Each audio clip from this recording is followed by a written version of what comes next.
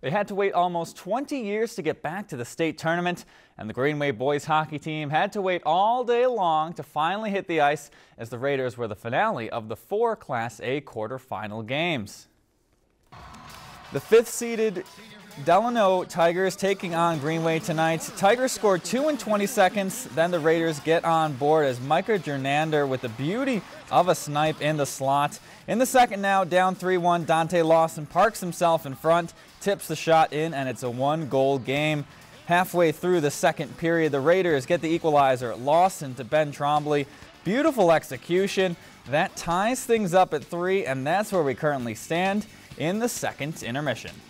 If you enjoyed this segment of Lakeland News, please consider making a tax-deductible contribution to Lakeland PBS.